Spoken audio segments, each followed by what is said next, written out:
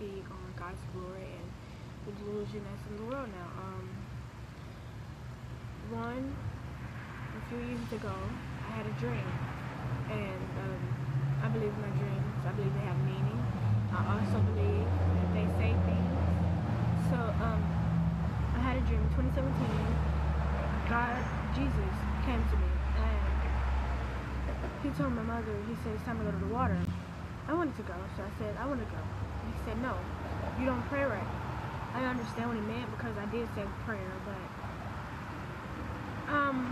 I didn't get it. And he opened his eyes and got up and said, Rachel, it's time for us to go. We need to go to the water. And I couldn't do nothing but cry.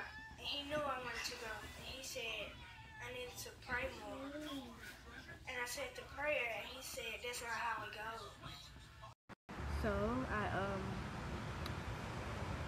I kept going years. It's been 3 years now. This is now 2020 from 2017. I kept going in my ways, kept praying the same way I was praying. Didn't really care or think too much about what he said, and I'm thinking I was praying right, so I let it go. But I just, now that we get closer to what's like happening now, like this delusion and what's happening in the world, just George Floyd and Black Lives Matter and just everything, Antifa and Obama and Donald Trump, it's too much.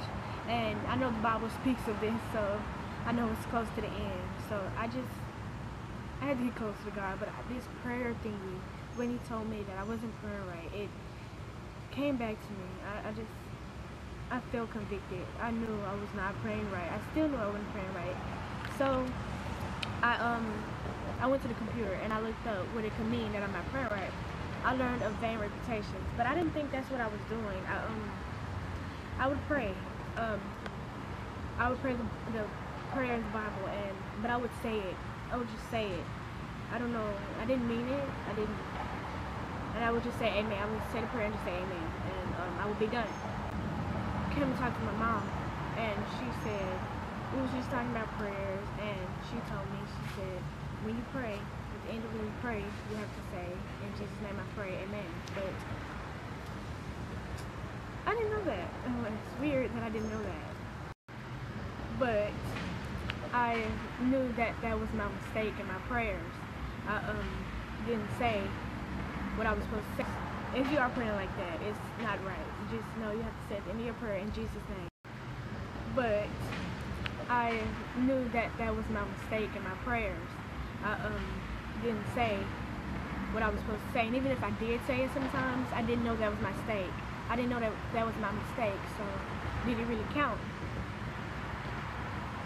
So I also knew, I found out about the vain reputation. I was talking to my mom. She made it more clearly to where I could understand. So I also knew there was another mistake in my prayer. It would make more sense if you, I don't know, if like you wasn't praying right. But if you are praying like that, it's not right. You just know you have to say at the end of your prayer in Jesus' name, amen. In Jesus' mighty name, amen. Just know repeating the same prayer over and over again is bad reputations and not meaning it into your heart.